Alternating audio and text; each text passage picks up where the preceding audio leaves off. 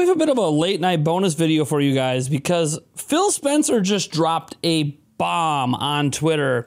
And this bomb is in regards to Nintendo specifically.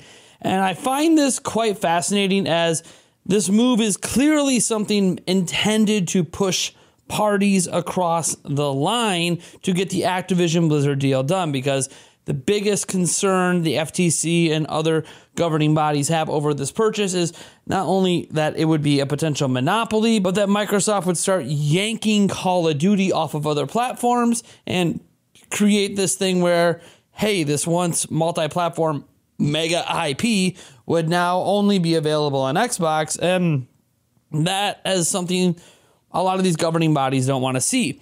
So we already know that they've tried to offer a 10-year commitment to PlayStation that PlayStation refuses to agree to.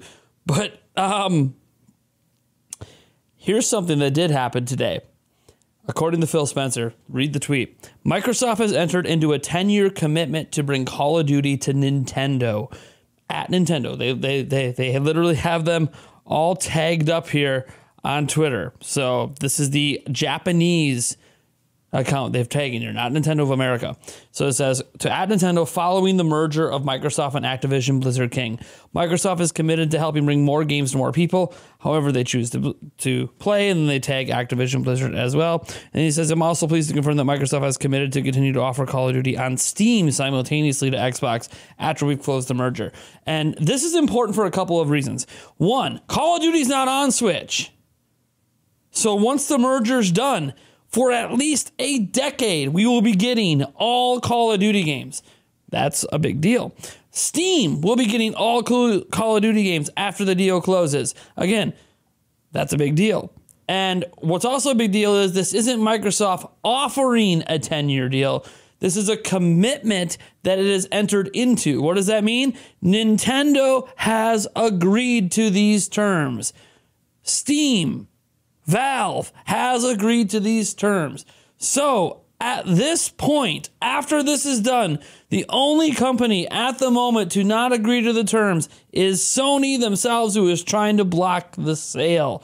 And it's going to be very, very hard for Sony to argue that they are creating a quote-unquote monopoly situation where other platforms are going to be hurt by this when they have just committed to bringing it to platforms that currently don't even have Call of Duty committed to it.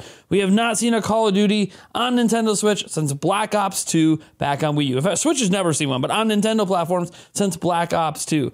This is massive. Like, look, I'm not necessarily the biggest Call of Duty guy. I did enjoy Black Ops 2 on Wii U, but I'm not the biggest Call of Duty player. And obviously, we have Splatoon 3 and other things.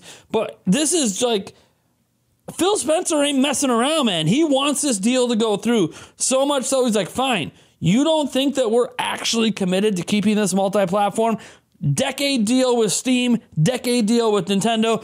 Both of those companies agreed. So Sony, what is your problem? Why won't you agree?